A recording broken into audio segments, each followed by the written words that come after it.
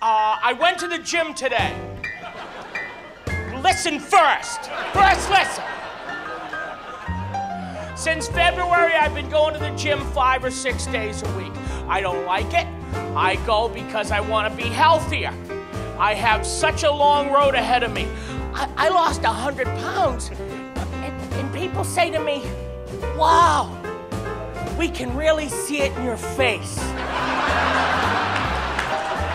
How big was my head before I started this journey?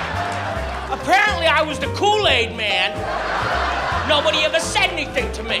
Oh yeah, Kool-Aid's here.